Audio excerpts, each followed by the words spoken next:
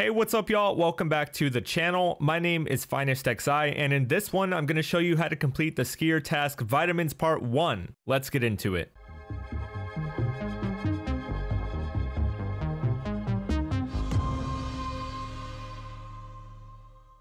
So this task is simple. We need to find 3 chemical containers and get out alive with them so we can turn them into skier. These can be found and turned in one at a time. You just have to remember to go to skier and turn them in when you get out alive. These are the kind of quest items that will disappear if you forget to turn them in and then die in your next raid. By the way, if you guys are enjoying this video and it helps you out, please hit that like button for me. If you want more helpful Escape from Tarkov content, then hit that subscribe button while you're at it. Anyway, so where are these containers? 2 of them can be found on Interchange. One is in the Mantis store near the very middle of the mall, and one is just down the hall from Mantis in this loud metal store called Emercom. Just a heads up, you will need the key to Emercom medical unit to get inside Emercom. The key can be purchased off of the flea market, or if you feel like hunting it down, you can always check this seat inside of the ambulance at the gas station on Customs. It's a rare spawn, but if you're in the area, always check for it. Anyways, so now that we have our key, let's head to Interchange and then Mantis. The chemical container inside Mantis can be located towards the back corner of the store, located in this metal container here. Just a heads up, you don't have to get these in any particular order, just do it how you'd like.